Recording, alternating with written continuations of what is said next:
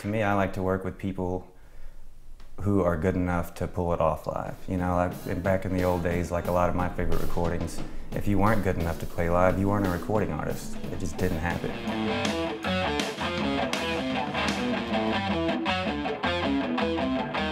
Deer Tick is a band that goes out and tours a lot. You can tell just in the room, when they're all in the room, they're feeding off each other, and if one element of that is missing, then you can tell, you can feel it.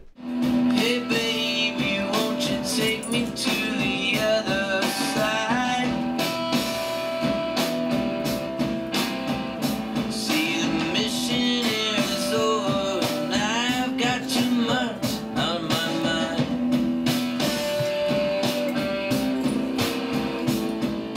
I think I've solved our drum thing problem also.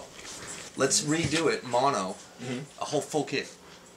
Just double the motherfucker.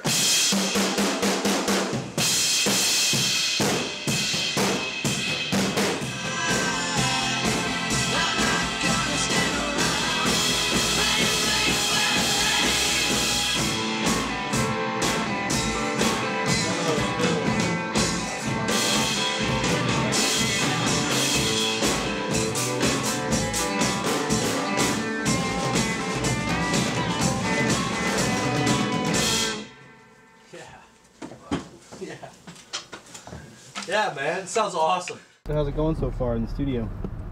Fucking great. Yeah? Yeah. Easy isn't the right word for it, but... I saw you on! Fuck that shit. challenging. Hey, Robbie, you gotta sing along, man. I mean, I can work magic, but I can't put something there that's not there. I'm gonna change the lyrics. Am I singing there? No. That was an interesting out. There's definitely a certain camaraderie they've developed that only comes with doing your time on the road, you know. I have to say I'm quite envious Yeah. of the brotherhood that these guys have, you know. It's fantastic, and it shows. You know, if you've ever seen a Deer Tick show, you know what I'm talking about. I mean, they're up there giving it all every night and having a blast doing it, and I envy that. Ready? No, we're good.